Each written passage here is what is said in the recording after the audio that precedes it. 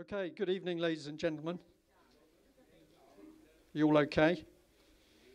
All right, first of all, a very big thank you from me, well, myself and Mike, to you, because I think the group of people outside must have been intimidating to some extent. I find it interesting, well, this is my second time in Swansea, but I didn't quite expect a response like this tonight. And I believe that the Labour leader of Swansea City Council is amongst the people outside. He's been told what the talk is about, but he seems to have his own conception as to what's happening.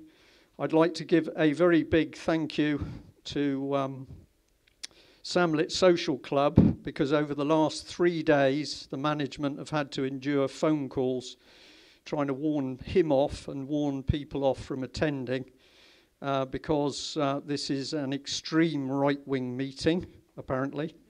And tonight, Swansea City Council phoned, I think about 5 o'clock, but earlier this afternoon, to tell the management of the venue that I was National Front, which, of course, is complete and utter nonsense. What it tells me is that the establishment is starting to get very, very frightened of the fact that people are waking up to what's happening. And we know around the country that local authorities are getting particularly unnerved at the speed at which people are beginning to understand what is being done to their children. So I think that the attempts to smear myself tonight, and by implication the people who attend to see what I'm talking about, is a sign that Swansea City Council are beginning to get very, very worried about ordinary people waking up. And they should be, because when people around Britain discover what has really been going on, not only over the last 20 years, but over the last 50 years, there are going to be some people I think would want to go away and hide. Now, one of the things that we consistently say, and I'll repeat it at the beginning of this meeting so there's no misunderstanding, everything that we're doing is being done lawfully, and we don't need violence of any kind on the streets, even when we discover what these people are doing, because ultimately they have to be brought to proper justice.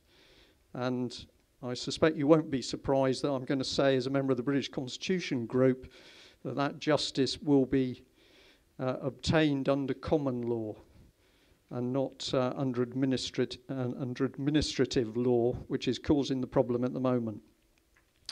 Okay, so, where do we start? It's a big subject. It was about 5 years ago that I started to get interested, is a little bit of it's not a very good term, is it? Because nobody wants to start looking at suicides. But there were suicides starting to happen around the country. And I became interested in what seemed to be pockets, clusters of suicides. And as time went on, it was obvious that something was going on in South Wales. I did a little bit of research myself, but then started to speak to a lady locally, locally to me, Plymouth area, who was also watching what was happening. And we had a cup of tea one day. And she said to me, I think they're doing something with the young people. After that, there was a bit of a pause. And then for a variety of reasons, I started to get interested again. I'm going to say probably about 2 years ago. And we've been doing work in the background. And it's taken until now to really find other people in South Wales who had enough concern over the subject to pass information. And then we decided the thing to do is to get a team of people together, do a talk, see how it goes down, and then we'll take it from there. But one thing I assure you, I'm going to do this in the most sensitive way possible. I'm not going to show faces, and I'm not going to talk names, and I'm not going to talk detail of cases. We can approach this in a very sensitive way without going into that detail. Is this going to work? Because it didn't last time.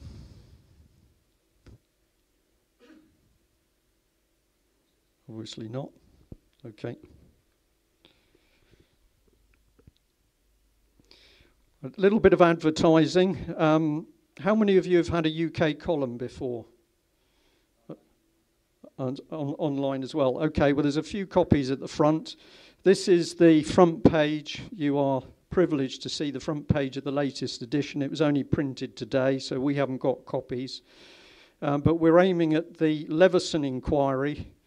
And why are we doing that? Because we are convinced that what is going on in the Leveson inquiry is an attempt to actually put government control right over the media and press. And I hope you'll get hold of a copy of the column when it comes out. We've published quite a lot of detail, but we are warning that what this corrupt Conservative Lib Dem coalition is doing, and I'm going to say it is with the Miliband brothers in the background, is they are attempting to introduce state control of the press and media. If they achieve that, then we are in a very, very serious position in this country because, of course, it makes it more difficult to get the truth out.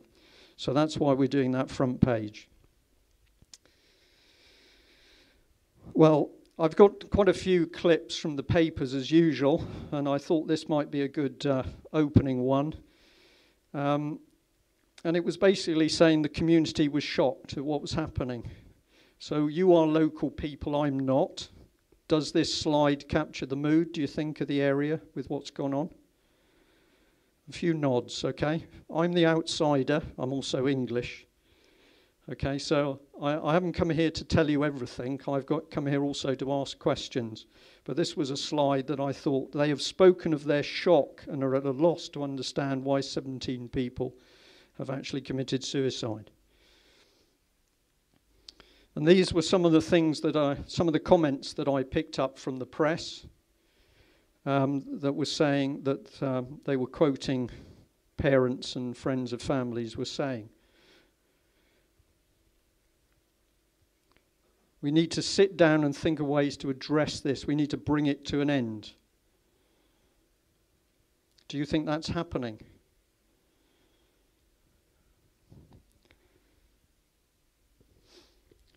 I thought I'd try and put very simply, and also because I knew people are going to be watching what I'm doing and saying very carefully, I thought I'd try and put down why I'm here. And what I'm doing is trying to work with other people to save people's lives. It's not just a question of what the young people are doing by committing suicide. It's the fact that all of us at the moment are in a very perilous position. And if we don't have our children, we don't have a future. You might have children, you might have grandchildren, and that's your life, isn't it? You go, but you feel quite happy because your children are going to live on. And if somebody's breaking that and getting at our children, we don't have a future, so we need to do something about it. And who's going to do something about it? Well, the answer is we are. We are going to do something about it, but we can't do anything about it unless we understand what's actually happening. So what I'm going to do tonight is to try and show you what I think is happening, and then we can decide what to do. Just a little bit of history on me, because various people say various things. I did 21 years in the Navy. I was a warfare officer, and I tracked Russian submarines around the ocean for most of my time. So it was my job to be out there with a lot of other people trying to keep the Soviet nuclear submarines away from the British nuclear deterrent. And if you've ever seen Hunt for Red October, it's quite realistic as to what was going on. But when you did that job, you also got a little bit, you got involved in the intelligence side of life. And so part of my professional work was looking at intelligence pictures and putting information together and deciding what was really going on. And that was my job. I was trained to do it. I was professional. I like to think I was quite good at it. Eventually, I headed up the anti-submarine training for the Royal Navy at Portland, and I went over to Holland for 2 years and worked as an instructor with the Netherlands Navy. And then I ended up commanding HMS Orkney, which was one of the offshore protection vessels, also involved in fishery protection. And my time at sea, I witnessed the absolute destruction of the British fishing industry. So I had the pleasure of boarding foreign fishing boats that had been paid for by European money while British fishing boats were being burnt and broken up. And my story is that one dark, stormy night in the Firth of Forth, I boarded a Scottish fishing boat, and he was using the wrong nets. And my instructions were to confiscate his nets. And he said to me with some pretty strong language, "You are destroying my effing life." And I knew that what he said was true. And I was so disgusted with the whole process, that was the trigger that actually made me leave the Navy. So I'm just saying very gently that I do know a few things. Now, this is quite an old 2006. It was a little cartoon that appeared in the Telegraph.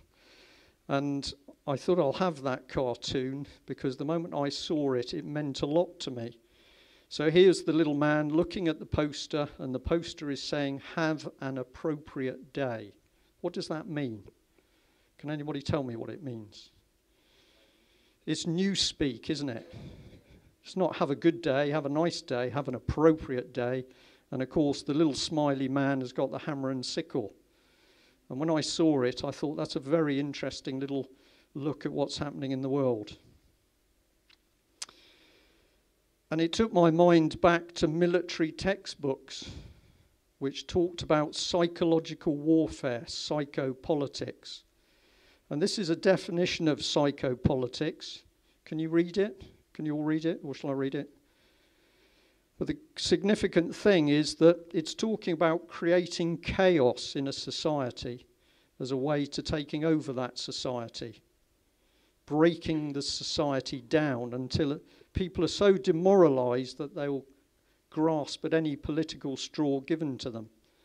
Now, the man who wrote this, who was actually very, very intelligent, was called Beria, and he was Stalin's head of secret police.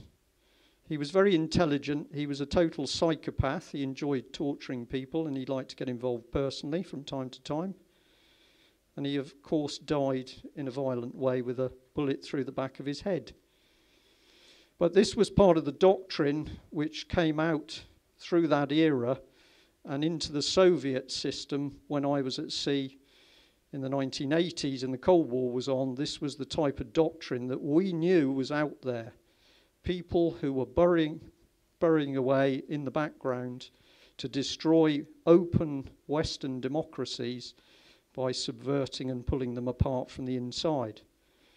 And I'm going to say that my training made a big impression on me because a lot of the stuff I was taught, I knew and I learned for myself, I knew it was real. And one of the great things that I realized was when the BBC said that the Berlin Wall came down, it was the biggest lie ever told, because the machinery that existed in Eastern Europe before the wall came down still existed after the wall came down. And one man has written a whole book on the fact this was a con. There was a guy called Christopher Story who's unfortunately dead. It's a very heavyweight book with a lot of detail, but don't believe that evil systems have suddenly disappeared. They've simply changed form. I'll come back to that.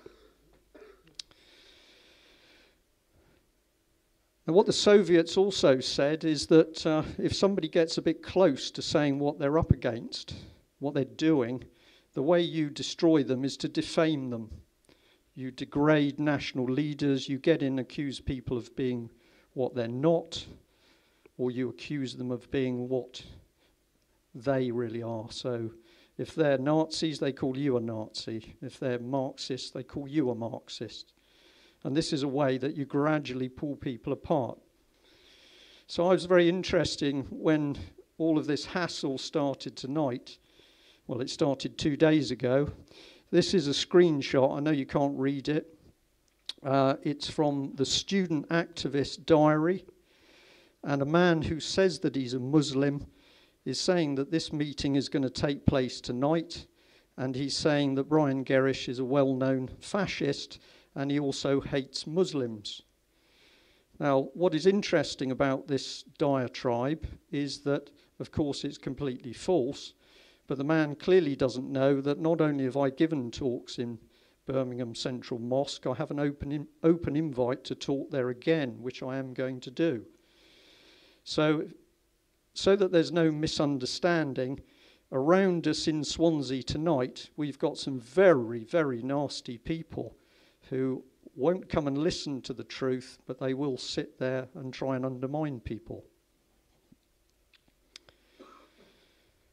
Let's be frank, I have no formal medical training. I'm not a counsellor, but I'm not a member of any political party. I don't now believe in political parties, and I believe anyone who's elected to Parliament should be as an independent, they should be an individual, and the whip system in Parliament, which is, as I've discovered, not only unlawful at common law, it needs banning tomorrow.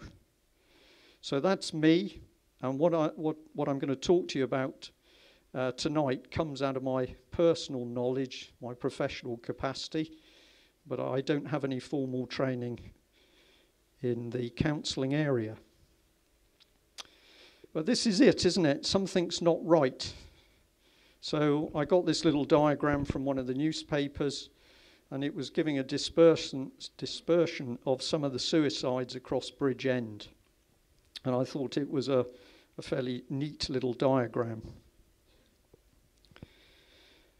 And if we have a look at that on the map, we can obviously see where that is for Wales. Now, I know you guys know where you are, but people who are watching the video don't. So we're just putting this one in so that they do know. Now, this was a little diagram from the Office of National Statistics talking about the suicide rates in Wales in dark blue and the Bridgend area in light blue. And of course, this thing hadn't actually caught up with what was happening. But if you go looking for statistics on suicide, in some ways there's a lot, although it tends to be very historical, and in some ways there's not a lot, because if you try and get into detail, you can't actually find the statistics. And I'm going to say that I phoned several organisations about a month ago now, trying to find detail of what was happening in this area, and I was very surprised when I couldn't find the detail. It just made me think a little bit. So I'm going to ask you the question, how many suicides have there now been in the Bridgend area? Can anybody tell me? I've got a bid for 17. Anybody else know? Because I don't know. And I'm going to say to you, isn't this interesting that everybody said they were desperately worried about what was happening to the young people, and yet when we ask, well, how many have committed suicide, all of a sudden we don't know. Now, I'm going to say to you, I'm pretty confident that the total is over 40, and it's still going on. Now, one of the reasons that we don't know is because the press were told not to report, but we'll come on to that. You can't read it, and I'm quite happy because there are names on this, but this is a list of some of the people who've committed suicide. And if you were to see it close up, what it will read is hanged, hanged, hanged, hanged, hanged. There's one carbon monoxide poisoning, hanged, hanged. Now, if you look into suicides, and it's not a very nice subject, but we're going to go through it, you will find that there's a natural dispersion. It tends to be males that commit suicide by hanging, and females tend to prefer cutting their wrists or taking drugs. Of course, there are mixes, but there is a separation in the way it happens, and yet in South Wales, all of a sudden, we are seeing everybody commit suicide by hanging. Something's wrong. And parents know that something's wrong, but when we start to look at what the public authorities are doing, it gets more wrong, because as far as I can see, they're not doing anything. And the fact that you as a community don't know the total number of suicides in your community is extraordinary.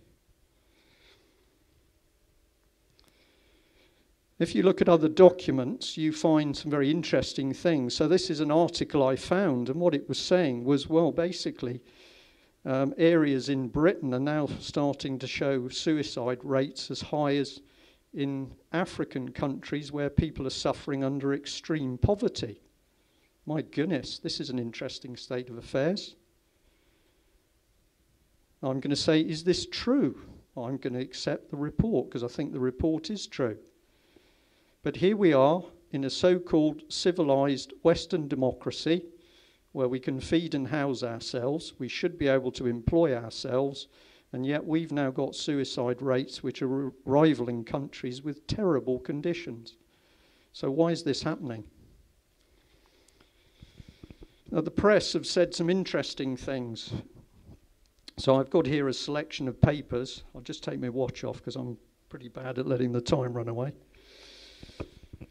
And, well, you can see it there. The big one on the top left is saying that it's to do with mobile phone masts. Do any of you know anything about that? Okay, when we come to questions, we'll do some stuff on that, but that's good.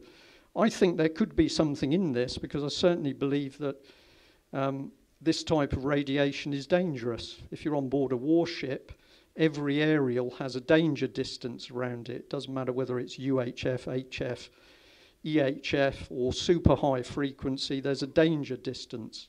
And a lot of modern electronic communications is directly equivalent to the microwave that cooks your dinner. I hope it doesn't. So that was interesting. But some of the newspapers are actually getting to the grips to the fact that nobody knows why this is actually happening.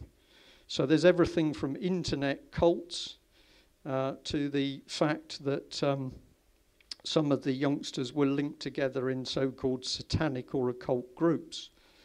From the research I've done, that was only a couple of them.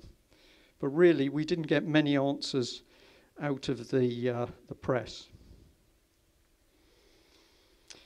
Now, this is where some interesting things started to happen because some parents, quite rightly, I think, got upset that some of the press started to get a bit extreme in the way they were reporting suicides. And it says here that Bridgend MP Madeleine Moon, is she here tonight? Well, that's strange, isn't it? Because surely your MP wouldn't she be desperate to know why young people were committing suicide in her ward? Sorry, have I said something that's unreasonable? Does anybody agree with me that it's strange the MP isn't here? I'm getting a few nods. Come on, let's talk about reality. So where is she? But what happened was that the press were actually told that if they reported suicides... Are you leaving, gentlemen? Okay, brilliant. Some of the press reports were being accused, basically, of leading to copycat suicides. Now, this is a risk because it does happen in certain instances, but it's a very difficult and fine balance because if the press doesn't report, how do we know what's going on? But what has actually happened is an almost total press blackout now on the fact that the suicides are still going on. So one gentleman told me it's 17. I'm pretty confident it's over 40, but nobody knows. So now we've got the situation where young people are committing suicide, and we, adults, family, friends, the community, do not know how many. I think this is very, very serious. Now, when we start digging into a little more detail, and I've made several phone calls just as a member of the public, and there are other researchers who've been doing the same, we found that actually there was a lot of reluctance to talk about what was happening. It was almost like you were a bit of dirt if you phoned up to say, look, we're trying to find out what's happening about the suicides. Now, I'm not blaming this gentleman. I'm just saying that when we start to dig into what the coroners had to say and which coroners were holding which cases and what the police had to say, we've come up against a rather muddy, murky little wall. It's almost as though the establishment doesn't want to talk about what's going on. And that's a bit strange, because I think they should be desperate to find out why these youngsters are killing themselves. But this man did say he was desperately concerned about the chain of young suicides, and he was particularly concerned with social networking sites, and he's talking about Bebo and MySpace. So how many of you are regular users of the sort of internet, Facebook, and one lady, one gentleman? Okay. I know how it works. I have an occasional look on it, but I don't really know a lot about it. But what I do know is young people are into it all the time. And there are some youngsters who spend hours on it a night. So we might get pretty interested as to what they're getting their minds into and who they're actually communicating. So if you're a mum or a dad or a concerned relative, knowing what youngsters are actually into is pretty important. And this is, this is the Welsh Assembly. Health Minister Edwina Hart revealed officials are preparing the action plan. I'm not doing well tonight, which will offer counselling in schools. But she insisted the problem affected the whole of Wales and was not solely in one area. Well, I think that's a bit disingenuous, really, because clearly there was a problem in Bridgend and there still is a problem. So why would she start to spread it out while it's happening in Wales? What would be more interesting is if she commented about other places in the UK where there are suicide clusters, of which Aberdeen is one location, where they've had about 93 suicides in 3 years. And I can tell you that in Northern Ireland, there are other locations where they're getting suicides in a very, very small geographic area. So the last I heard on Northern Ireland was about 11 people in a 9-mile radius. So what's doing the damage? I think that this lady is more concerned with massaging the figures than she is actually getting to the bottom of what's happening with the children. And the whole time that we don't pin her to the wall and say, what are you doing about it? The longer she goes on, hiding in the shadows, not doing anything about it. Now I'm going to take a little sort of detour here because I'm going to try and introduce some information. And I'm going to get on to this organisation, Common Purpose. Now, I've done a lot of talks on Common Purpose, but I haven't really dealt with it with the angle I'm going to deal tonight. And don't worry, because I'm not going to give you 2 hours of Common Purpose. But we need to have a little look at it. How many people in this room know something about Common Purpose? Wow. Thank you very much, because that brings a smile to my face. Okay. This is the Chief Executive, Julia Middleton. I've got a new photograph for her, which I might try and find for you later, because it's particularly fine. But this is her giving a talk. Unfortunately, because of the light, you can't see her eyes. But if you look at her eyes, they are very wide and staring. And she's got quite a strange expression on her face. But I put up on the internet a while ago a video in which a guy had looked at her talking, and he said to me that she was using NLP, neuro-linguistic programming. So although she was talking, she was actually using techniques to interfere and manipulate the way people were taking the information in. I don't think this is a very trustworthy lady, and obviously we published a lot of stuff about Common Purpose, but I'm going to come in, as I say, at a slightly different angle. Just so that we know what the organisation's really about, this is an anniversary conference in 2000 at which somebody picked up some of the people who were there. And one man who was there with Julia Middleton is Jeff Mulgan, special advisor to the Prime Minister at that time, and also involved with the Department of Trade and Industry. And he became heavily involved with the campaign links to Labour. But he was part of a secret committee that was looking into the way the Labour Party was operating, involved with the European Commission, etc. We had some other people connected with the Fabian Society. Okay, Mike, if you will. Sorry, just come back a bit. Sorry. If you look right down at the bottom, there was reference to a Labour MP, Tom Dryburgh, which the person had labelled KGB spy. If you dig into politics, a lot of people that we think are old school Tories, old school Labour, have got some very interesting backgrounds, and some of them have been very, very deep in their politics. Yeah. And we've got to recognise this because it has an impact on what's happening in this country. Now this is just a little thing. We'll come on to common purpose. But it's it's a conference up in Westminster, and it's talking about transforming teacher status. Is anybody in the room a teacher or been a teacher? Okay, just one. That's good. Well, why do we need to transform teachers? What does that mean? Can anybody tell me what transforming means? We could say changing from one state to another, but it would be useful to know what we're changing from to what we're changing to. And this doesn't say, it only says transforming. And here in the audience, we've got good old Julia Middleton from Common Purpose, and we've also got Matthew Taylor, who was working in one of the big institutes for public policy research. Now, the only reason I'm showing this little thing is to say I can show that Common Purpose is always working at high levels of government. They're always involved in change and transformation, but they never actually say what they're changing from to. And that's very significant because I believe they're hiding in the shadows.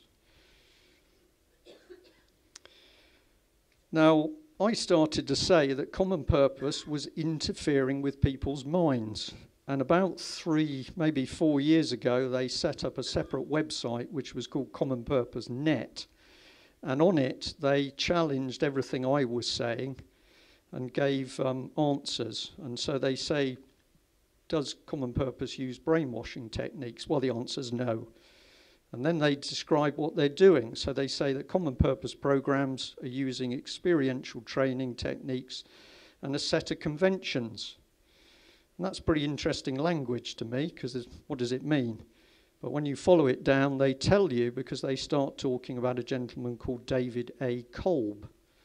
And if you go and do your work on Mr. Kolb, what he was looking at was how to actually interfere with the way people think and how to change their behaviour. So I'm gently going to say that Common Purpose says, no, we are not brainwashing people, but what they are doing is interfering with the way people think. Now, I thought I'd enjoy this letter here because back in 2008, Julia Middleton was getting extremely worried that I and other people were beginning to delve into her little private organisation. And I was delighted to be given a letter by somebody where Julia Middleton had been in contact with Glynis Kinnock and Eluned Morgan, and the subject was Brian Gerrish. So there's a nice little Welsh letter there, and what it was saying was that everything I was saying was libelous, defamatory, untrue.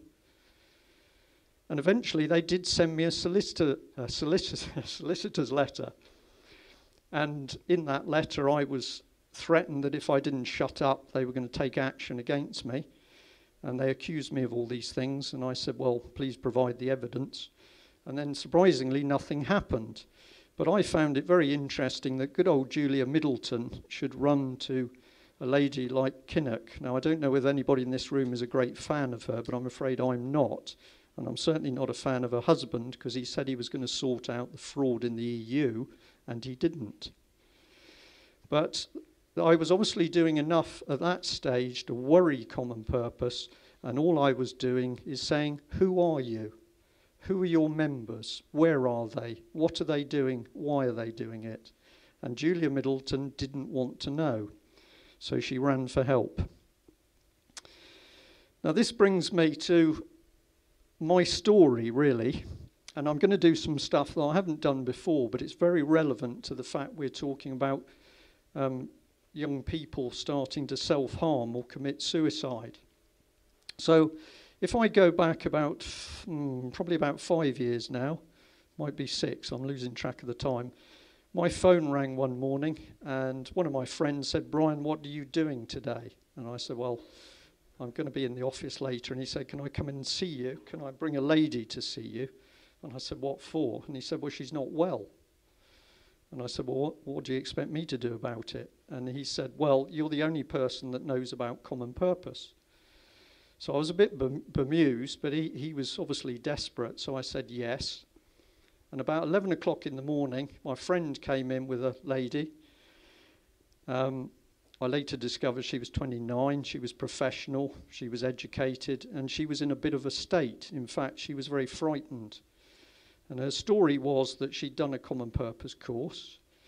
Some of her colleagues had done the course, and then she's doing her job within a quango in the southwest. And one day her boss said to her, "I think you should sleep with me." So she took exception to that and gave him the brush off, but she was a good lady, so part of it was taken as a joke and part of it was a pretty firm, "No way, Jose." And she carried on with her work. About 10 days later, he was back again, and he said, "No, I really think that we should have it on, because I've had mistresses before and I know how to treat a woman." So the lady then went to see the personnel manager, and there was a fairly frank conversation about this man's behaviour. The only trouble was, within 2 days, what had been discussed privately, confidentially, was all around the organisation. And everywhere the woman went for help, she found that things were twisted back against her. "Well, you're the problem because you led him on. It's your fault. You did this. He's a very good man." And this began to play on her mind a bit, because she knew what she was saying was correct, but everywhere she went for help, it was skewed against her. And then she decided the only thing to do was to go outside the establishment and go to some of the proper places when you're being victimised and harassed. And then she was really frightened to find that the same thing was happening. She went to her solicitors and they turned against her. And she found everybody that was doing it was common purpose. This lady was frightened to the extent she was becoming paranoid. And I said to her, "Well, look, we know a few things about common purpose. And what I'm going to do is I'm going to give you my phone number. You can call me at any time of the day or night. But if something happens that you really don't like, you call me." And I said, "We don't use baseball bats, but we know a few things. And we know a bit about this organisation. But what I advise you is to get out of your job, go quiet for a bit, and then get another job and just, work on." And we kept track of her, and things quietened down, and eventually she got another job. And so we asked her very nicely whether she would come out with us. That was the original guy who brought her to me, to have a chat about common purpose. And she agreed, and we went to a pub, a quiet pub. And so I said, "Well, tell me about the course. Where did you do it?" And she said, "Oh, we did it at the Dartmouth Golf and Country Club, which is a golf club that has a little tiny hotel." She said it was over a weekend. We went there on the Friday. It was Saturday, Sunday, and then we came home. And I said, "Tell me what happened." So I'm going to tell you as she told me. She said, "Well, we got there and we put our bags down and we had registration and we had a coffee." And I said, "Okay, and what did you do then?" She said, we played games." And I said, "Oh, this is interesting. What sort of games?" And she said, well, there was the games with the plates." And I said, "What was this then?" She said, "Well, you had paper plates, and we had to write our names and our jobs, and then you had to put the plate on the table in the position you thought it was in real life. So if you were the chief executive of the council, perhaps your plate would be at the top, and if you were the road sweeper, your plate would be at the bottom. And we had to put our plates on the table." And I said, "Okay, well, what else did you do?" "Well, we did games." So I said, "Can you tell me any more?" Well, she was having trouble. So I said, "Oh, okay, well, what happened in the evening?" She said, "Oh, Saturday night there was a dinner." But she said there was quite a lot of drinking in the bar. And then I was surprised because people came in from the local area and they were very big wheels and they were in common purpose, and I didn't know they were in common purpose. There were senior police officers and people in the fire station and people in the council. And yeah, it was strange. And I said, "What else happened?" And she said, "I think some of the men were getting extras." And I said, "What do you mean by that?" She said, "Well, I think one of the women running the course was giving the men extras." I think I know what that meant. So I said, oh, well, okay. What happened on Sunday? Well, Sunday we did more of the same. Now, basically, this intelligent, educated lady could not tell me properly what she had done on a 2-day course. She couldn't remember properly. And she was clearly distressed by trying to remember. So we ended the conversation by saying, well, everything's okay now, thank you very much. But she kindly gave us some notes. And of course, in the course notes, we started to learn that when you try and apply to Common Purpose, you're actually selected, and you have to fill in a questionnaire which includes personal detail about yourself. And I'm going to suggest to you what that questionnaire does is a form of psychological profiling. Now the next one is moving on a little bit. Keep this. Sorry, I've forgotten. Just go to the next slide. It's probably okay, but yeah. So we move on a bit, and a reasonably young teenage girl was brought to me who had had a character change. She'd been at school, she'd been very bright, healthy, doing very well.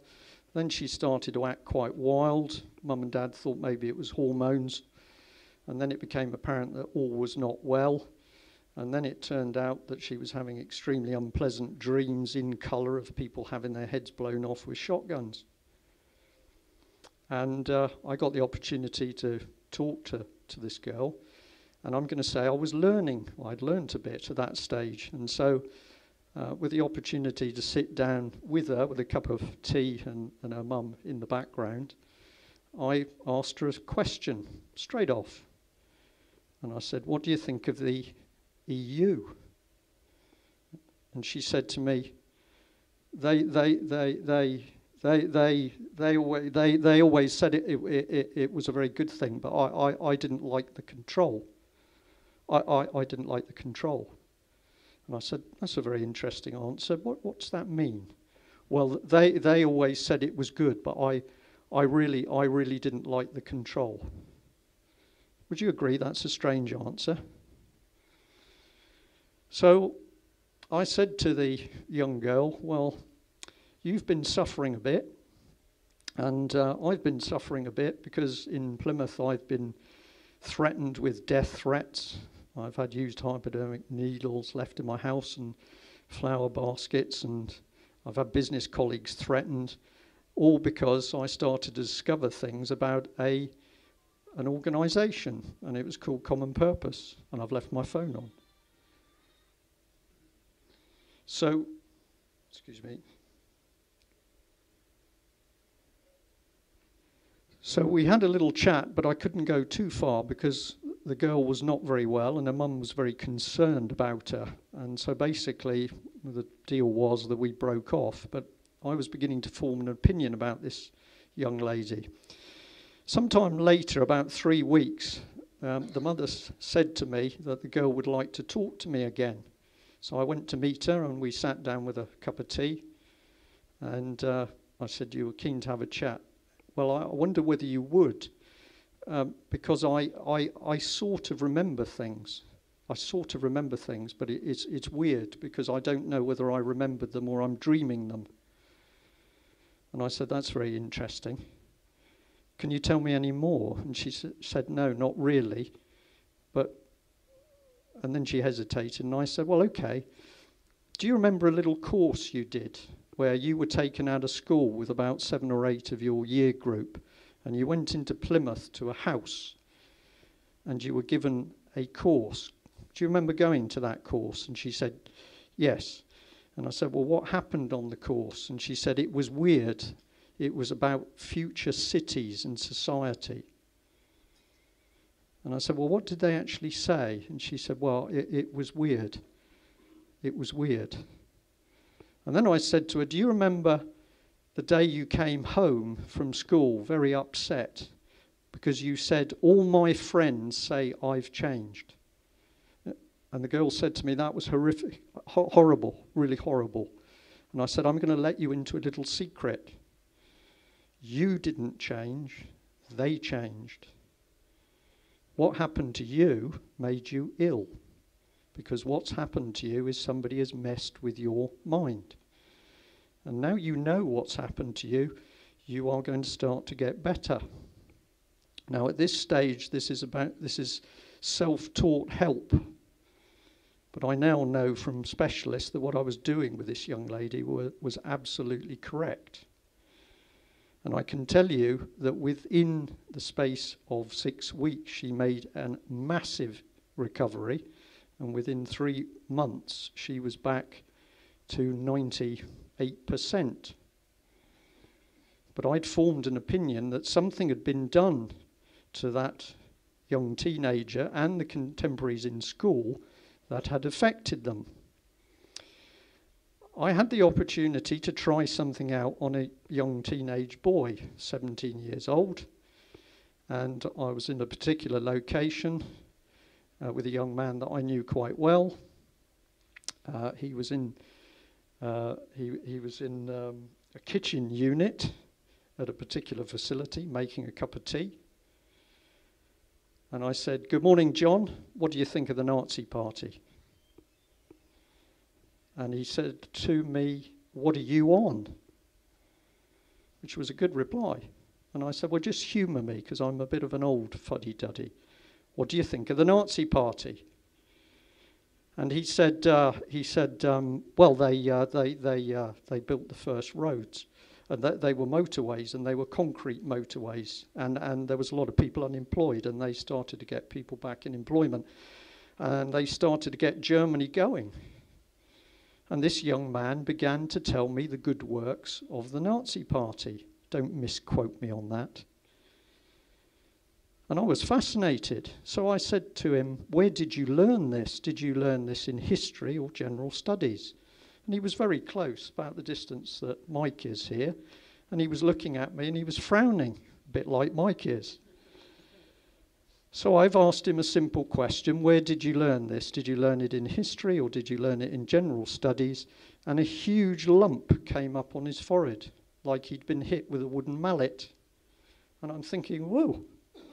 And then in answer to my question, where did you learn this, history or general studies? He said, I don't know, I just assumed it.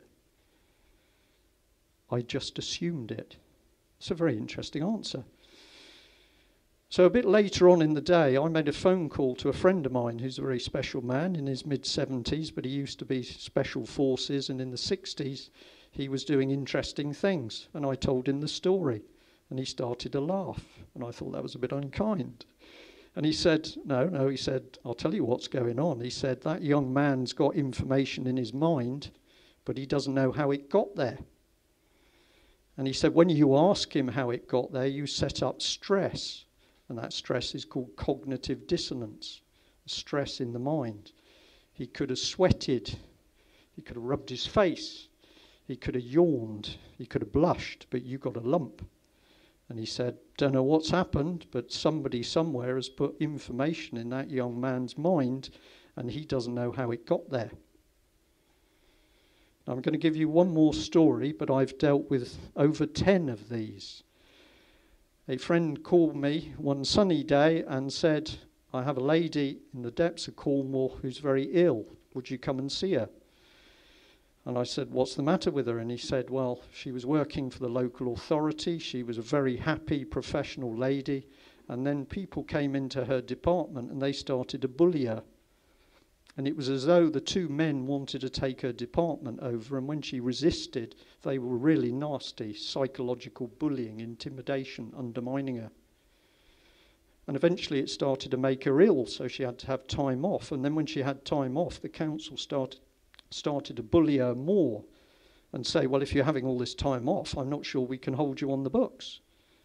So then she went to a psychiatrist, and the psychiatrist put her on Prozac. And then she started to get more frightened, and now she's in a terrible state, and her husband's becoming ill because he's so worried about her. And I said, "Well, I'm not sure I can deal with this lady." And he said, "She hadn't got anybody else. Would you come?" So I drove to the end of the Land's End, it's called. And I went to a very smart house, and I went in, and there was a lady in her mid-40s sitting on a sofa, and I'm going to say she was virtually dribbling. And I initially said, I don't think I should try anything with this lady because she's very unwell. And the guy said to me, please, because she hasn't got anybody else. So I sat down on the sofa. This was about 5:30. And I did what I sort of taught myself to do.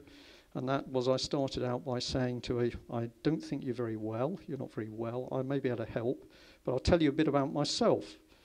And I spent over an hour telling her about me in a very relaxed way, but also saying I was starting to find funny things going on. And eventually I said to her, have you done any courses? And she said, yes. I won't slur like she did. And I said, what course have you done? She said, women in business, women in business. So I said, okay, where did you do that? She said, a hotel. I said, how long was it? She said, a weekend. And I said, can you remember who ran the course? And she gave me a lady's name. And I got a big tick in the box because I knew that lady was common purpose trained. It was incredible. So I said to her, can you remember what you did? I didn't really get anything out of her. So I then said, have you got any course notes? And she said yes. And she went upstairs and she came back with what looked like a big scrapbook. And she also came back with a big ring file full of papers, just as you do if you go and do a course. And I opened the scrapbook on the table, and there was what looked like a children's crayon drawing. And in the top right-hand corner, to me, it looked like an angel. So I said to her, is that an angel? And she said, yes.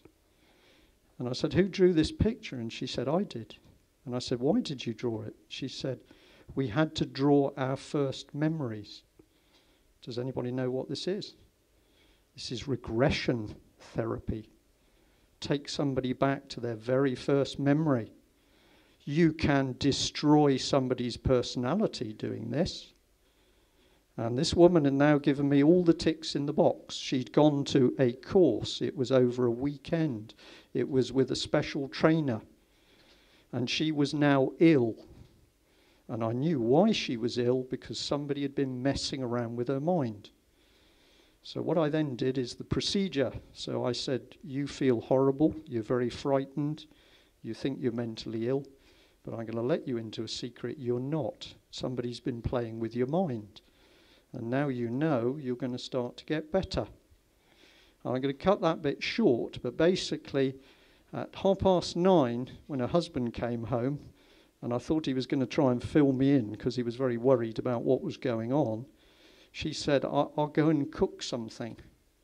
And by 11:30 at night, this woman who had effectively been dribbling when I arrived was becoming animated and starting to hold a conversation. It took her 3 months to recover. And when she recovered, the trauma of what had happened to her in Cornwall was so great that they decided they were going to leave and go to Spain. I have dealt with over 10 of these cases, mainly women, but there were men as well. And one man who was very sad because he paid for his wife to do a common purpose course because he thought it would be good for her morale and professional ability. And then he watched her personality change. And eventually they started to have rows. And after 30 years of happy marriage, she left him for her boss, who was also common purpose trained. And I said to the man at one point, he was in my house, it was by that stage about 1 o'clock in the morning, I said, I think the only way I can describe this is it's a cult, but it's political. It's driving a political ideology. And he started crying. And I've seen grown men cry before, but it's not a nice experience, really. And he said, I'm really sorry, but I kept telling myself it was a cult, and then I kept telling myself I was going off my head. And I said, well, you were absolutely right, because somebody's played around with your wife's mind, and you've started to see a personality change. When I started to put this information out on the internet, I got contacted by people all over the UK. And that's when I began to understand that common purpose and offshoots of common purpose were beginning to do things which are very dark and very devious. And also, to a trained person, very easy to do. Okay, Mike. Now, just so we know it's real, and I am not pointing a finger at this company, I've just chosen it, but this is one of many consultancies that's now charging to do NLP type training. Come and improve your business skills, improve your life skills, change your life, change your vision. Do whatever you want to achieve. Come and have NLP training. There are hundreds of these consultancies all over the country. What most of them don't tell you is this. There is no regulation over NLP practitioners. You can be a psychotherapist tomorrow. Go and have your brass sign made up, stick it on your door, psychotherapist. And you are entitled to read books and try out these procedures on people with absolutely no controls whatsoever. In America, there are NLP websites saying to men, come and learn NLP, because then you can NLP women into bed with you, and they won't even know that they're doing it against their will. This is assault. It's real. There is a massive explosion of this stuff via networks across the country, and the key part is it is unregulated, and almost none of these organisations talk about the risks. Now, this is where we start to get in amongst the risks. This is a document produced by a teacher who reported on a course she did in Leeds in September 2005. I'm going to say, trust me, because there's a lot of words, and I'm going to talk you through it. I know this is real because I spoke to Leeds. I actually got a copy of the contract out of them for the training. I was able to track down the trainer. I was able to ask him questions. I know at the time the training took place, there was no signed contract. Because there was no signed contract, there was no public insurance in place. And these were teachers who went on a creative visualization course in order to learn how to do this with young children, 6, 7, 8. And what this teacher said is after doing this course, 2 of her colleagues got very dark, disturbing images in their minds which they couldn't get rid of. And in this report, which is 4 pages long, she says, if this is what was happening to us as adults, what was going to happen in the mind of young people who were given this type of training? And that's a pretty serious thing to ask, isn't it? But I can tell you at the time, Leeds, Education Leeds, was not only doing this training, it was ramming similar training out across the whole of their city area. And of course, when we dug into it, we found that Common Purpose was at work in that area as well.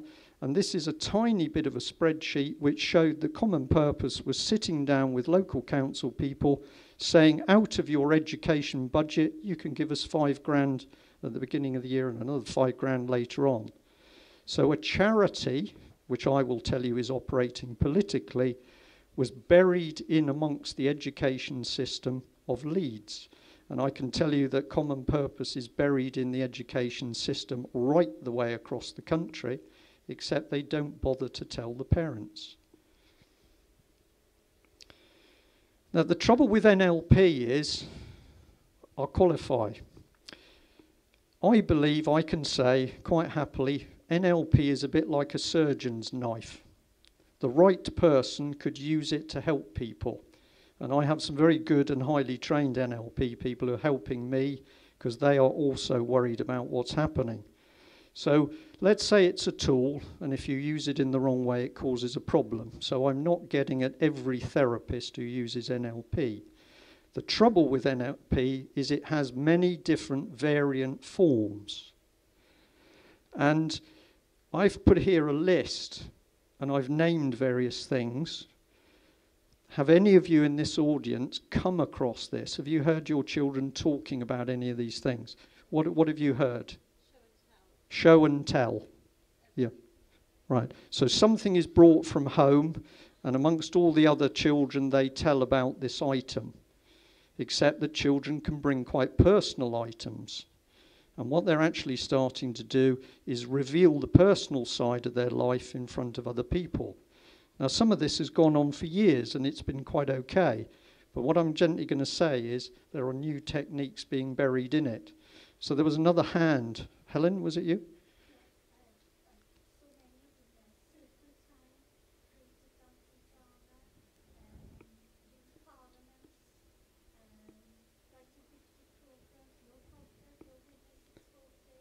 Right.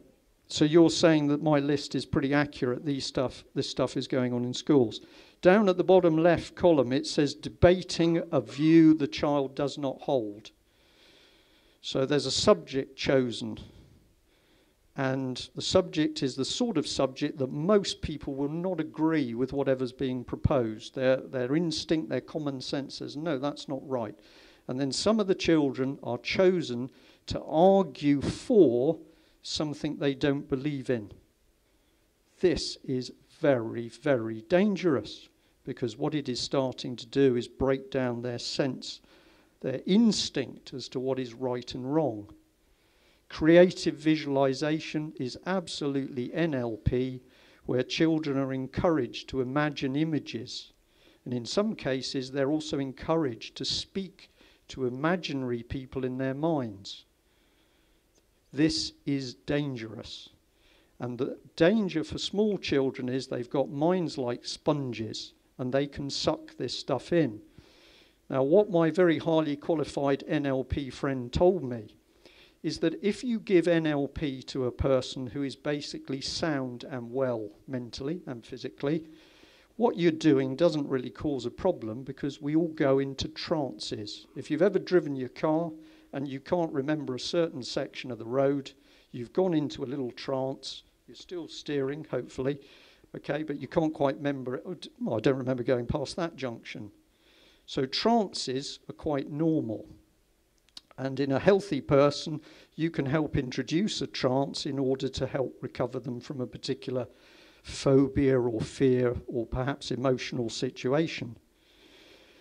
If you have a person who has some inherent mental problem, perhaps they're mentally ill or they've got a propensity to being depressed, and you start to give them NLP, the risk of an adverse effect increases dramatically. And basically, if people are given NLP from different directions at a time, so one person giving them NLP doesn't know what other NLP they're getting, you are screwing up their heads very quickly indeed. Now, the man who gave the school teacher in Leeds the course, I challenged him and I said, is your creative visualization safe? And he said, oh, yeah.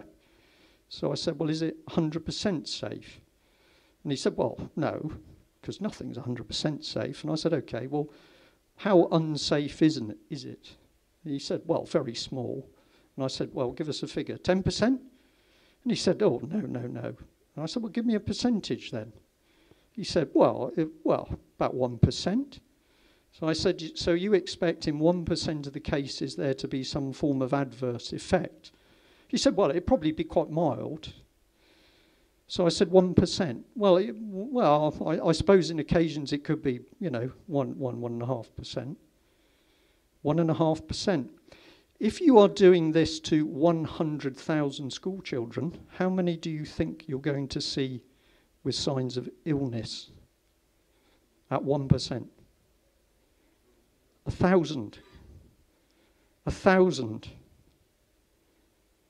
At 2%, 2,000.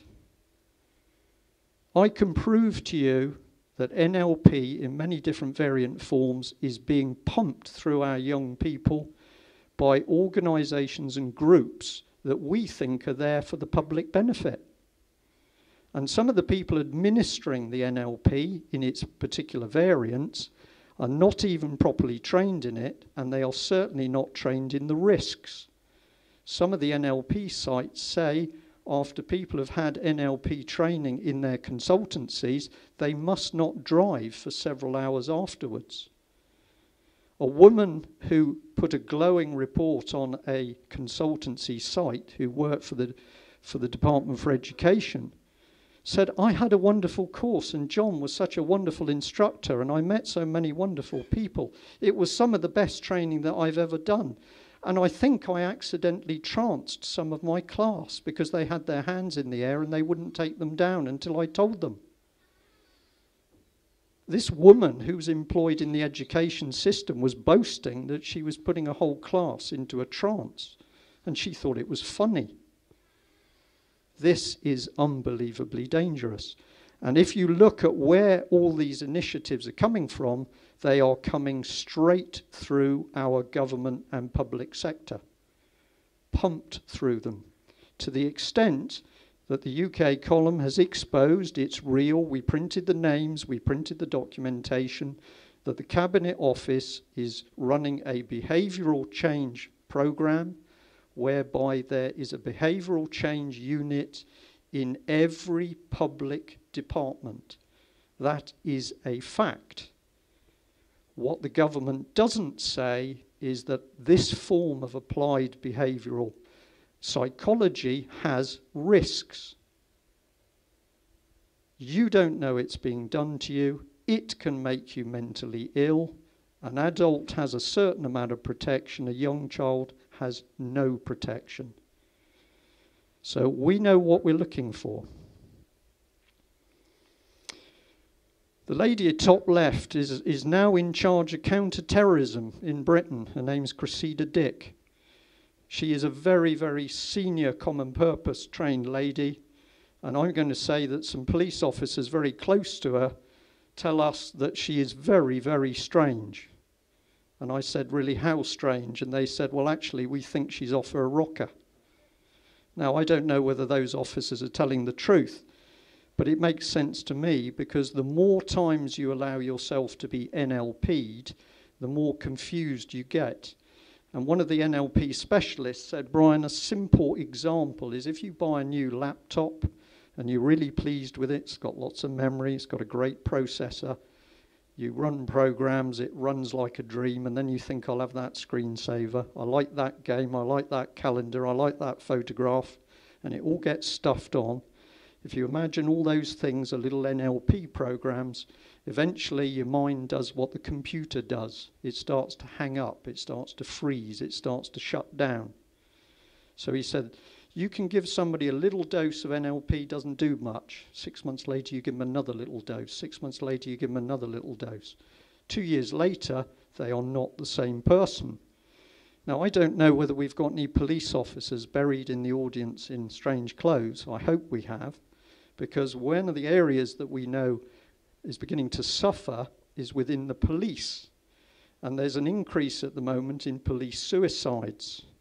But there's something else going on. There was an article, I think it was in the Mail, where a police officer said, I can't have my photograph taken on this bike because I haven't done my bike safety course. And the press said, this is nonsense, this is crazy, this is madness. The policeman wouldn't get on a bike just to have a photo taken. Now what I say to you, it wasn't crazy, it wasn't ridiculous, because in the policeman's head, he couldn't get on the bike because he couldn't do the course. His frame of reference had been changed. I got a call from a lady who said that a policeman partner of 17 years did a diversity course. And she said he changed. But I tried to find out about the course. And one evening we went out for a drink and we went with two of his colleagues. One of them was a black police officer. And she said, I can't think what he's called. Well, I'll forget it actually, so we'll call him David. She said, I spoke to David and said, did you do the diversity course? And he said, yes. She said, well, what happened on it? He said, well, they asked lots of questions. You come off shift, you come back to the station, you get asked to do this. Is that because you're black? Well, not really. They ask all the blokes to do that. Well, this and this happens. Is that because you're black? Well, no, not really. I don't think so. Well, this happens. Is that because you're black? Well, suppose possibly. Well, what about this then? Is that because you're black and you're different from the rest? Well, I suppose you could be right. What they did is they took a man who was quite happy with his colleagues and they put little seeds of doubt in his mind. And what this policeman said, if I didn't know I was fucking black before the course, I do now. But the woman said her white police husband changed. She said he became very domineering, and he would be looking at the television saying, "Do you see that lot out there? That's what we've got to deal with. That's what I have to put up with, those people out there. They're like animals." And she said after so many months they went away for a holiday in a caravan, and by the middle of the week she said, "I had to leave him. I knew I had to leave him because he was different, he was changed." Now, I could give you 2 hours on people talking about dealing with the police, and they say some of them are not right. And I've got policemen now contacting me with stories about their colleagues who are not right. Some of them are actually showing signs of mental breakdown. And there are some of them in South Wales. And basically, these officers are being given courses. Can I prove it? I'm sorry, it's not a good slide, but this is an organisation called Chillington Associates. It's an NLP company, and they boast that they're training police officers and doing psychometric tests and running leadership for the police. What the policemen don't realise is that when they're doing these training courses, they are being given training with a form of NLP. They don't even recognise that it's coming through. And with NLP, as my expert says, "Brian, give me somebody for 40 minutes in a room with no windows, and they will not know which school they went to." This is very powerful, dangerous stuff in the hands of the wrong people. What happens when this type of stuff gets in the hands of people that have got a rather devious political ideology? Have you talked to people recently that you've found very sort of aggressive and unhelpful? You talk to somebody in the local council, it's not "sir" or "madam, how can I help you?" You get treated almost like you're a nuisance or a piece of shit, excuse my French. Does that ring a bell with anybody?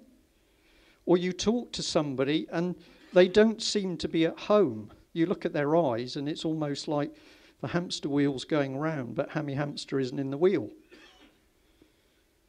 Or you have a conversation where you are describing one thing and they answer as though they haven't actually grasped what you said to them.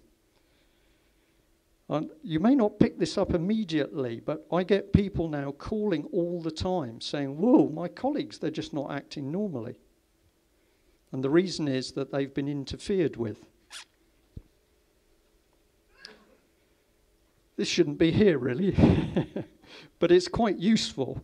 Because this was what was going on in my mind of how we actually show what's going on. Because if I dig back into history, I can find that all sorts of stuff has been going on, which people have been telling you. Hitler said, "Give me the children, and I don't care about this generation because I control future generations." Communist Chinese go for the children. They always go for the children, because then they control what's going to happen in the future. Psychotropic drugs being handed out like candy. A military guy came to see me about a month ago, an army man back from Afghanistan, damaged back. He'd got some stories to tell. He'd gone through a rehab centre. He got painkillers for his back, and then they said to him, "We'd like you to go on to Prozac." And he said, "What for?" And they said, "Well, it's a preventative measure in case you get post-traumatic stress in the future." He said, "Get off, I'm not taking that." They said, "You have to." He said, "I'm not taking it." He said, "Brian, I've got mates who came back from Afghanistan and Iraq, and they were fine when they came back, although they were missing part of a leg or they'd got wounds or some damage." And he said they've been on these drugs, they're off their heads. And these drugs are being given to children, especially children that they can lever away from their parents. So I've put there some of the things that I was thinking about. We know in the States, this is absolutely true, children are being given questionnaires. If they give the wrong answers, they're immediately put alongside children's services, and they're prescribed Ritalin. And I'm going to say the same system is beginning to drift into UK schools. Don't believe me tonight, go away and check it. Sorry about the text. I should have blown this one up, but basically this was just a little text saying the types of NLP that was being undertaken by a variety of people in the public sector. They're all at it. Police, NHS, social services, children's services. They're all giving training which has got embedded NLP in it. These are nasty little posters that are appearing around the place, which are actually playing on people's minds. This is written NLP. You may look at this and you think, oh, that's nothing. Your conscious brain has dismissed it. Your subconscious has read it. And these nasty little posters are designed to cause problems. I know a local primary school that has never had a problem with bullying in 30 years. I walked into it, it was about 9 months ago, and as I came in through the entrance doors, I was amazed to see a poster opposite me talking about bullying, what to do if you're bullied. And I said to one of the teachers, what's that poster doing there? You've never had bullying in this school. She said, I know, but we have to have that poster. So I said, well, now you've got bullying. Because in the children's mind, if the poster's up there talking about bullying, well, bullying obviously exists. This is NLP. It's very dangerous. This is a Quango, which is actually talking about what the coalition government is doing with big society. And big society is actually talking about a neighbourhood army of 5,000 people. And what it goes on to talk about is what sort of training they're going to be giving that army. And they start mentioning a man called Alinsky. And I hope you will go home and put Alinsky into Google, because you will find a man who in the late 70s and 80s was looking at how you could use this twisted psychology to destroy Western societies. And now I can show you documents where it is embedded in both the Conservative and the Labour policy. Alinsky. Okay, thanks. And there's a bit of text, okay. According to the coalition government, community organisers will play an important role in delivering the big society. The policy is based on the principles of Saul Alinsky and Paulo Freire, who was a Brazilian educationalist. If you look at Alinsky's book, which is called Rules for Radicals, it is what's the word? I was going to say dedicated to Lucifer. I'm not making this up, it's dedicated to Lucifer. And he talks about ways of destroying established democratic societies by infiltrating them and messing around with people's minds. He's being used a lot in America. All of this stuff is going on at the moment. I have never watched it. Channel 4, Joy of Teenage Sex. Has anybody seen it? If you have, I'm told it's absolutely explicit and disgusting. And what we're seeing is this massive sexual attack on children. I've forgotten to call it up in this presentation, but I've got a document, a study done by a university. Could have been Nottingham, but may be wrong on that. And what the study said is that where children are taught pretty graphic sexual stuff at an early age, 6 and 7, the suicide rate in boys increases. And this is actually to do with teaching homosexuality to boys at a very early age. The university report says the more graphic it is, the earlier you teach it, the greater the suicide rate in boys. This is never published. This is never put in the public domain. There's a man called Soros in the background, and he is funding. You can go onto his site, George Soros. You can see him talking about putting huge sums, like $1.9 billion, into community change groups. Now, if you do your research on Mr. George Soros, you'll find he's an international banker. Nobody knows how much he's worth. He boasts that in the Second World War, he was one of the people that stripped Jews of assets. And he's quite proud of it. I think he's a nasty piece of work. And we can track, and I know there are people in the audience because they've been helping me with some of this stuff, we can show that George Soros organisations and money is pumping through the weird stuff that's now appearing in South Wales. Sounds unbelievable, doesn't it? But it's true. And I have grave concerns about Harry Potter. I don't know how many of you have watched Harry Potter films. How many? They've all got worse, they've all got darker, they've all got more graphic. And I find it very interesting that J.K. Rowling has been producing books on magic for school children with Sarah Brown, Gordon Brown's wife. And of course, if you look at her going to Exeter University boasts that it's Europe's principal university for the occult and witchcraft. That's interesting, isn't it? Fascinating. So, okay, I've put 2 slides in there. This was a repeat of the teaching freedom one. Just jump over that one. This is the stuff that children are looking at the moment. So never mind what's happening at school. If they're on the internet and they're watching stuff, there are now more and more short film clips or people with songs and lyrics talking about suicide. And this idiot has got this particular one, Our Love Suicide. Is he talking about our love suicide, or is he talking our love is suicide? This is dangerous stuff, and whoever produced the song and who's ever paying for it to go out knows that it's dangerous. I couldn't play this. We actually had a slight hitch with some of the music. But if you listen to this guy on YouTube, 11 million people have listened to this. He says, if we don't kill ourselves, we will live in a we will lead a mixed-up generation. So never mind what I'm telling you about what's going on at school. If your children aren't warned, you can't stop them, in my opinion, but you can warn them so that when they see, that's dangerous. But this is very, very dangerous stuff because this music straight into your subconscious mind. Now this is where it gets really interesting. This is a lovely little film company called First Light. Do you know who pays for them?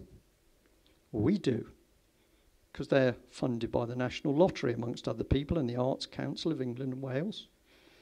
And this is a lovely little film about a dog committing suicide. And it was made by 14-year-olds. And this company is boasting of actually having made this film. I'll tell you, the dog actually doesn't hang himself because he finds it doesn't work. So he's very distressed and staggers around for a bit and then decides it's better if he goes and runs in front of a lorry. That was produced by 14-year-old children. I would like to have a meeting with the people who worked with those children. This is more of their efforts. This October half-term, First Light ran a horror-filled 3-day workshop for 11 to 14-year-olds to make their very own horror film. I've watched one. It's called The Gravestone Girl, which is at the bottom, and it's pretty horrific about a little doll murdering people. And these twisted people are actually getting at our children and getting their minds into this very dangerous stuff. And where's it coming from? Lottery money. And you need to, start looking at what's happening with creative drama in Wales. They're tied up with this man, Alfoldi. He was running theatre companies in Hungary until the Hungarian government said, your theatre work is so dark, dirty, depraved and horrible, if you don't clean it up, we're going to sack you. And in this particular text, a reporter from one of the TV stations said, do you think that a 12-year-old should be watching your play, which contained oral sex? And he said, oh, absolutely, and I hope you enjoy as much oral sex as possible. So the Hungarians put a stop to this man. Do you know where he's producing plays now? South Wales, Welsh National Theatre. Start having a look at what is going on through creative arts, and you will find unbelievably dark, dirty, filthy, deprived plays, also with the theme of suicide. This is more stuff from the internet, but this is sort of like a Facebook club, which is called the Suicide Club, and it was known that a lot of the youngsters in South Wales were looking at this. Do I think this did it for them? No. Because I think that the ones who succumbed to suicide had already been weakened mentally by all the rest of this, can I say, crap that's been forced through their minds.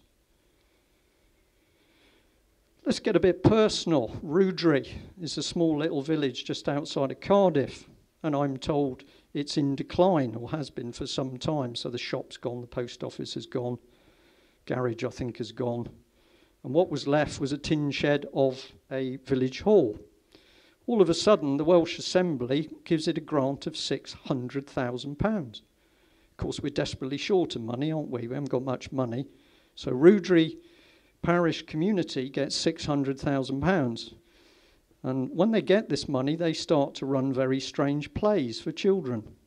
And this is one of the plays. It's too dark on the screen, but if you can see it properly, there's a boy in a black jumper and his face has been graffitied out. Can you see that? Except if you look closely, he's holding the chalk in his hand, so he's graffitied out his own face. Shall I tell you what the subconscious image is? Self-mutilation. And if you can see the poster properly, you can also see that the boy's wet himself. You won't see it because it's too dark. And then if you look at it closely, you see, well, he's got a church behind him, but what's he wearing on his head? It's a Ku Klux Klan hat, isn't it? The spire looks as though it's a hat. And I'm going to say to you, and you can check this out yourselves, that the plays being pushed through Rudry Village Hall are unbelievably dark and unpleasant. And this is not accidental because somebody's pumping in money and bringing in the children to be dosed. Okay, so this is getting on a bit. This is more of the theatre work that's happening in South Wales. And what I'd like to point out to you, if you think your children and youngsters aren't being exposed to it, they absolutely are, because some of it is put into sort of video form directly to be brought through schools. So this is another play, Bondage, Burps and Human Sacrifice. And it says at the end, high art, but probably you don't want to walk through the woods on your own afterwards. The Welsh government, the Welsh Assembly is paying for this filth.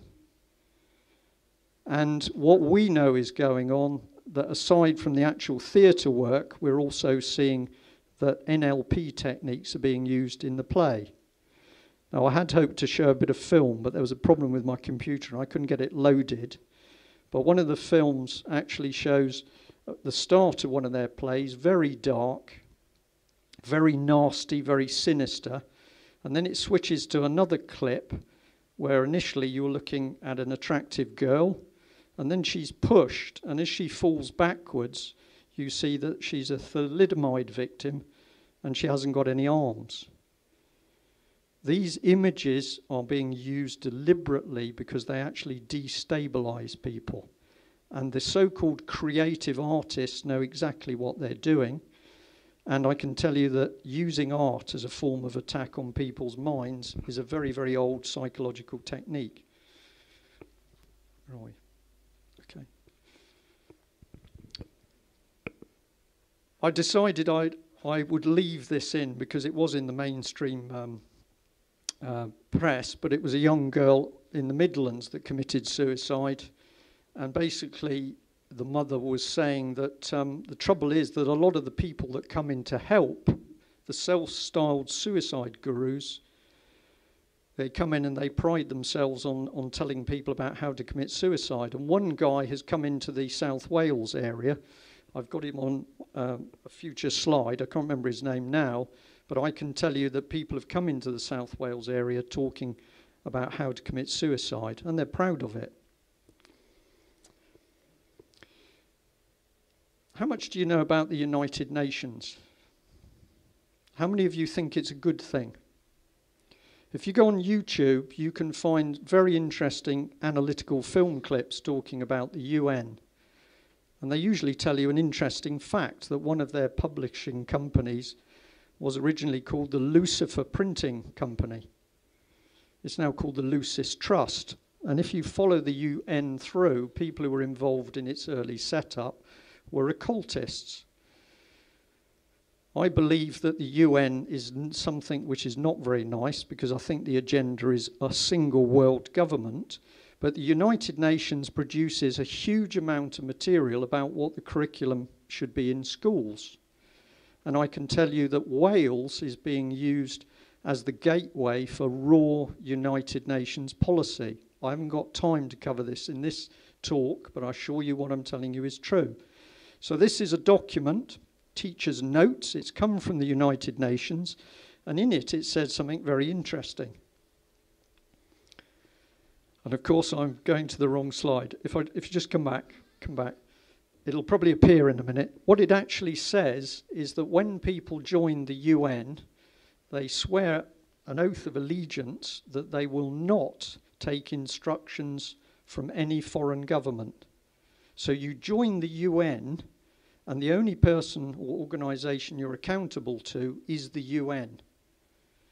Now that's interesting, because the UN is pushing teaching material and stuff to do with mainstream curricula straight down into the British education system. But apparently they are unaccountable to the government. Please research it yourself. Now this is more stuff that's been coming around. This is a nice little book called Smithereens, an anthology that offers students the opportunity to enjoy, investigate, respond and write short stories. It's come out of Oxford. It's being used in the teaching circuit, so it must be good if we have a closer look at it. A childhood psychologist said it should be immediately removed from schools, because it starts talking about suicide, deaths, murders, and getting the students to comment in detail on what's actually happening. And under the book, it says, as a little example, imagine before she committed suicide, Nola wrote 2 messages, one to her parents and one to Peter.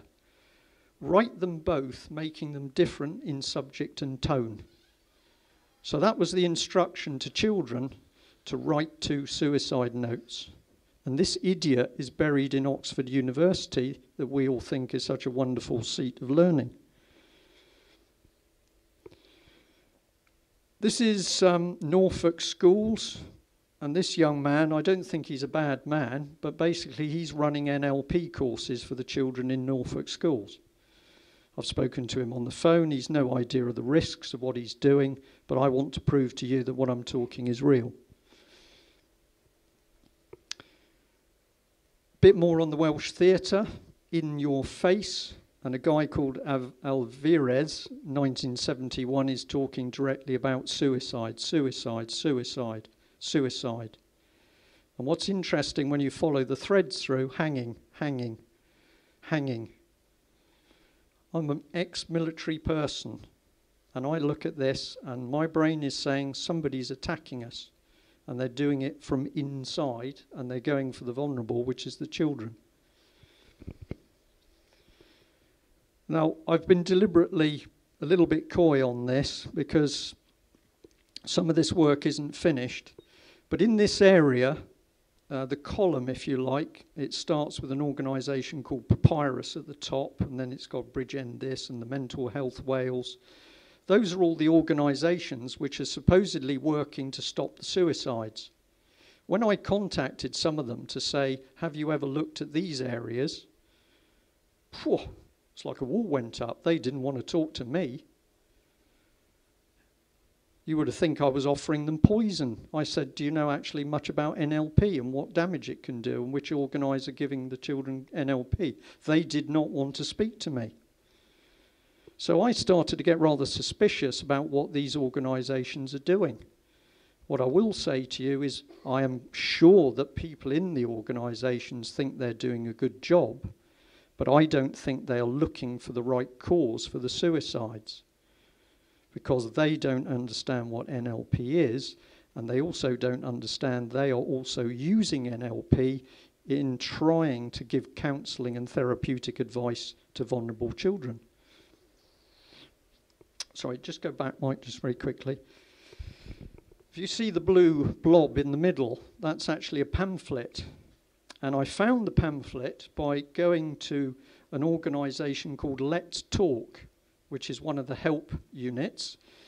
And I checked them through, and I found they were linked to a church called the Bethlehem Church. Does anybody know it? Well, yeah, Bethlehem Church, and they were doing lots of good things and everything else. And so I raked around on their website, and I found that blue pamphlet. And that's what the blue pamphlet looks like. And it's saying that people involved with the church, especially younger people who want to get on with their lives and really achieve something and live the beautiful life, should do this course called A Year Out. Now, I don't know what this poster's about, but it looks like a man crucified, and he's got a thumbprint on his back, and it says DNA, and the writing doesn't seem to be Christian to me. Do you know what I'm getting at? Now, when my NLP expert saw it, he said, whoa, this little poster is full of hidden messages.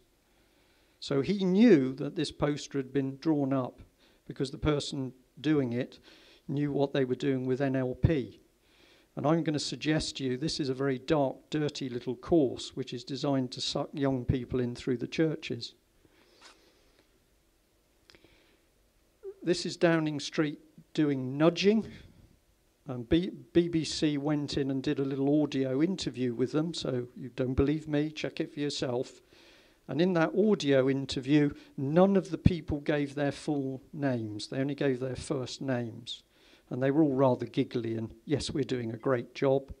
What they are doing is designing applied psychology programs for the government which are being used on all of us.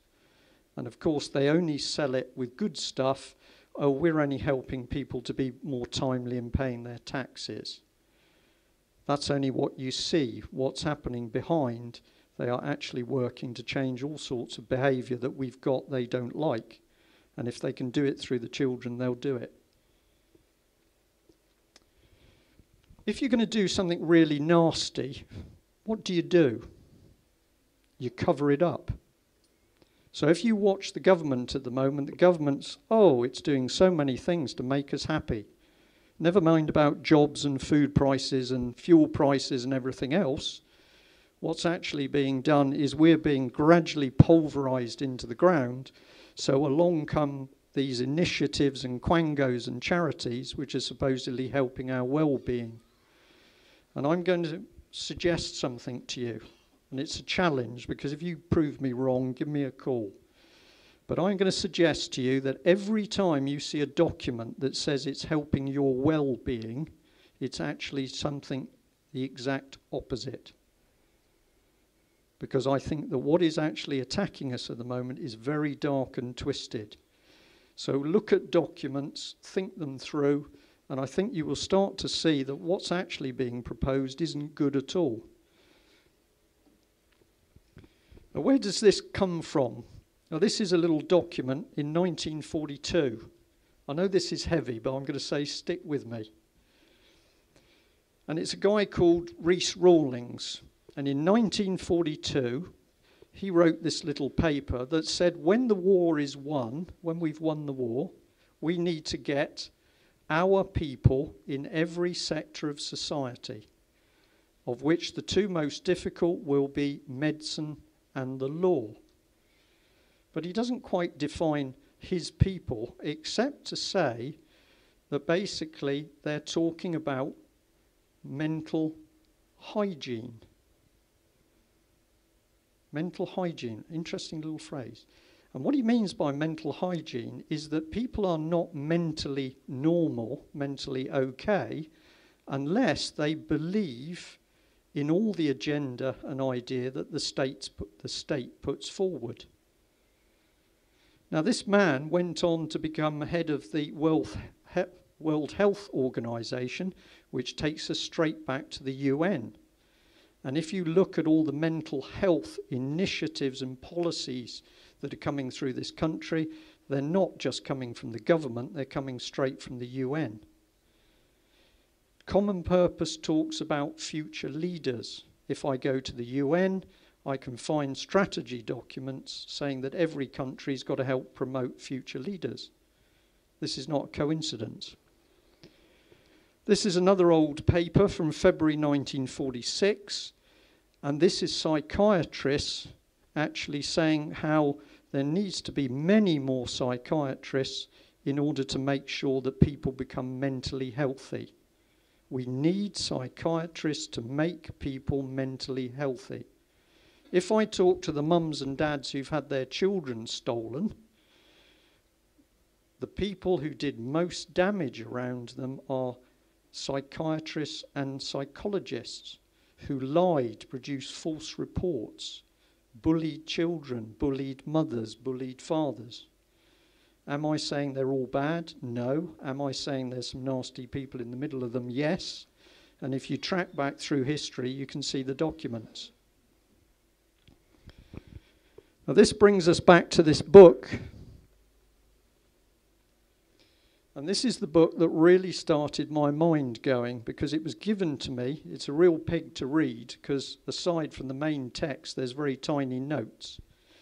But when I sat down with my cup of tea, there was a little table, which is on the left-hand side as you look at it. And I read it, and I thought, my God. And I reread it, and I read it again. And what my brain said, this is subversion.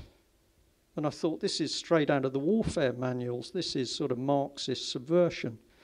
Now, what I've got on the screen is an early version of the table in that book.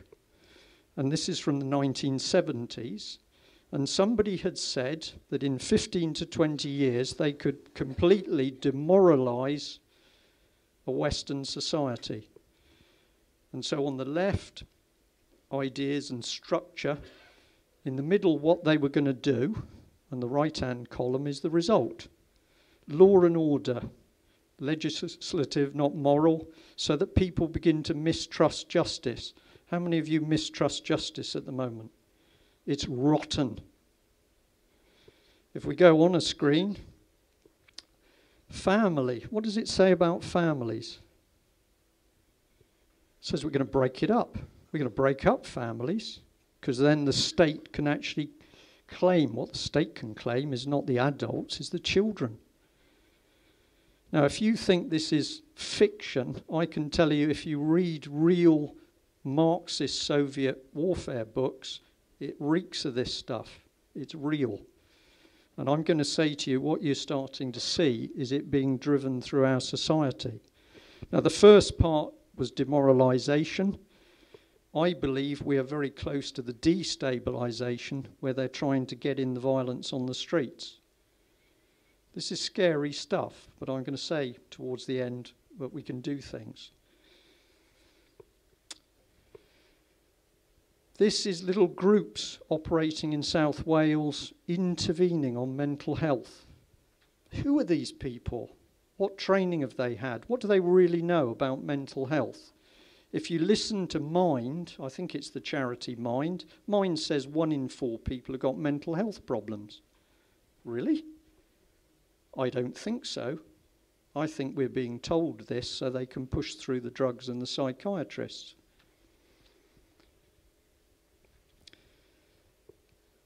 Behavioural change. This is a project, I'm going to say a good one on the surface, where they were trying to stop youngsters lighting fires.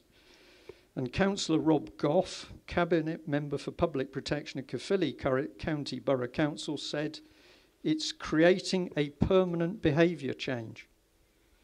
Wow. Okay, it's positive, yes, because you don't want children starting fires, but we're putting them through a training program that permanently changes their behaviour. And I'm going to say for every positive program, there's a really devious, nasty program that nobody's being told about. Okay. And here's Mind. This is the charity that's helping everybody. And this is text talking about forms of NLP, cognitive behavioural therapy. It's a form of NLP. And what the text says is that some people who were given CBT started to suffer adverse effects. They became frustrated or dropped out of treatment. It sometimes caused distress amongst emotionally sensitive clients. So here is mind admitting that the techniques they're using were actually damaging people. What they don't tell you is what the percentages are. And what I will tell you, and I want to reinforce it because my NLP experts are saying this is the case, is that many of the people administering these NLP variants have no idea how dangerous they are. And this is being paid for with our money. Here's the Arts Council looking at cinemas in Ireland and Wales and what the strategic plan is for them. Did you know that? You don't just have a cinema down the road. Your council's looking at a strategic plan across the country. Shall I tell you why? Because they're part of the propaganda machinery. They want to know who's going to the cinema. They want to know what films are being shown because they want to know what the impact on our minds is. This is a document from the Bilderbergers. How many of you know about the Bilderbergers? It's real. Our politicians, Rory Stewart is a Bilderberger. Ed Balls is a Bilderberger. And this document is a Bilderberger document where it says that we've got to break the lower classes. We've got to keep them subservient. We've got to keep them badly educated. We've got to keep them poor. We've got to work them because in that state they're not going to bother us, the elite. And in one of the other talks that I've given documents where Tony Blair said that part of his agenda was to create a new elite class and how they were going to work to create these elite political individuals. So the Bilderbergers not only said they were going to suppress ordinary people, they also talk about the fact that they don't want anybody with any real education.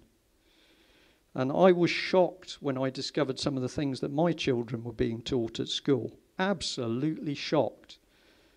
And I was like most people, I trusted the schools as to what was being given to the children. But if you go into schools, particularly primary schools, go into the library and have a look at the books on the shelves, and you will find books unbelievably dark. And they are not there by accident, they're there by design because somebody's attacking us. Okay, I'm going to stop there because the subject is very, very dark. I can't show you all the information that we've got on this subject. I can only give you a taster of it. But if you start to delve into what is actually happening around young people, they are being subjected to a massive attack. There's the pressures at school, there's the drink, there's the easy access to drugs. Watch TV. How many of you saw Sherlock Holmes, last episode? Anybody see it? It ends by Sherlock Holmes talking to a man on a rooftop. And you're watching it, and at a particular moment, the other man throws his head back and opens his mouth. He then produces a gun and shoots himself through the mouth. And you think, woof. And after that, there's about 10 minutes of program of Sherlock Holmes deciding he's going to commit suicide. And he jumps off the roof of a 4-story building, and you see him fall, and you see him smash himself to pieces on the pavement, and you see the blood and the hair and the head. And this is prime time viewing before people go to bed. If you talk to people about why the BBC is producing, I think it's BBC producing that stuff, and it's brushed off, it's adult, there may be bad language, it may deal with disturbing. They know it's disturbing because the programming is designed to disturb people. So if your children are watching that as well, they're playing video games, all of this stuff is coming out at them, but the bit which I believe is triggering it is the fact they are being given NLP where images, ideas, intentions are being deliberately put into their heads. And I could give you another 2 hours on the other people that I've helped who have actually come along with problems where they're showing severe mental problems. They're not mental illness, they've been interfered with. If we want to do something about this, it requires the community to start asking the right questions. So at the moment out there are counsellors, they got interested initially, now they don't care.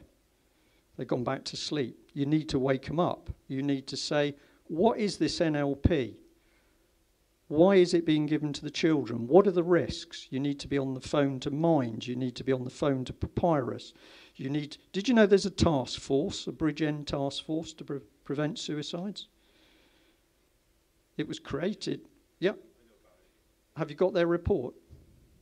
No. I asked for their report. I don't think there is a report. Okay, so let's start asking why there's not a report. But the thing to get into is look at the organisations who claim to help the children. If they're going into schools stopping bullying, what they're actually doing is putting the seeds of bullying in their heads. Diversity training sounds good because we ought to get on with people, whatever their colours, religions. The diversity training is the thing sparking the aggression. Yeah, it sounds unbelievable. You look for the evidence yourself. And the evidence in South Wales is overwhelming that something is going on so bad that we've got this massive increase in suicides. Now, I believe that because so many families here have been affected by it, and I'm told that somebody knows a family member or another family member or a friend of a family who knows about the suicides, that this community can actually take the lid off this thing. And I'm going to suggest to you that the reason that Swansea Council was so terrified of me talking to you tonight, is because people inside the council, same rule, they're not all bad, but we know that there's some very nasty people at work in the public sector. Those people knew that I was going to come and tell facts and truth, and they are very frightened that the lid is coming off. They are very frightened that the lid is coming off child stealing and what is happening to children supposedly in care.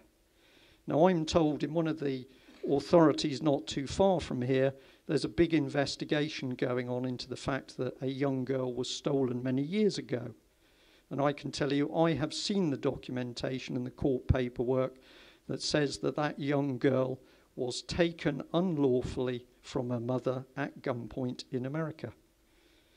And in the UK column office, Michael confirmed this. Some weeks we're getting 6-7 calls during the week from parents, often the mother, sometimes fathers, off their heads because they say their children are being stolen from them. It's unbelievable.